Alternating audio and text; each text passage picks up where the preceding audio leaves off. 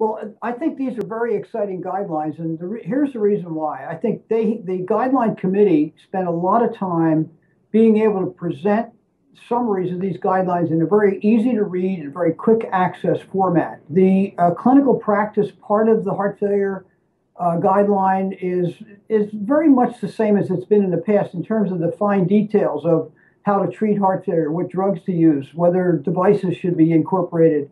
But the key to these new guidelines is the fact that you can very quickly find answers to all the care issues you need in heart failure. This is a big difference. There are tables that you can find quick lookups. There are flow diagrams to help identify the method of taking care of a patient. So I think from the standpoint of this guideline, this is a must-have. It should be in your digital reader. You can look up a table almost instantly while you're seeing a patient. So that's the big thing. The format's changed so that it makes it very accessible. Well, like all guidelines, they are very, very comprehensive and difficult to read. I think the users of guidelines, many of the members of the college, and even the guideline writers themselves have commented on the fact that trying to find specific pieces of information in a 200 or 300 page guideline is very difficult. And because of that, the guidelines haven't been read as much as one would expect them to be.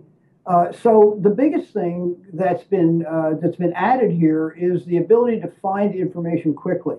From the standpoint of, as I said before, clinical practice, the things that we've established by clinical trials are pretty similar. There have been a few added on things here and there, but the key thing is that this becomes a hands-on document that you can use every day in your practice. Well, heart failure has become a fairly complex disease to manage because of the different levels of severity. We have Class D heart failure, where transplant and ventricular assist devices, implanted heart pumps are needed.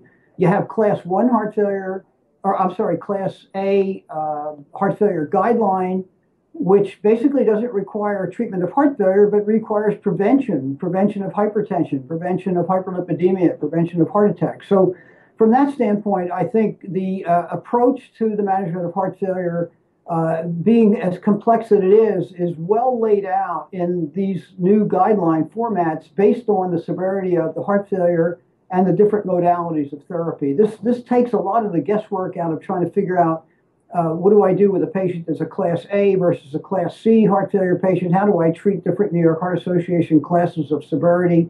I think it makes it much easier to approach the care of the patient because of the way the information is presented.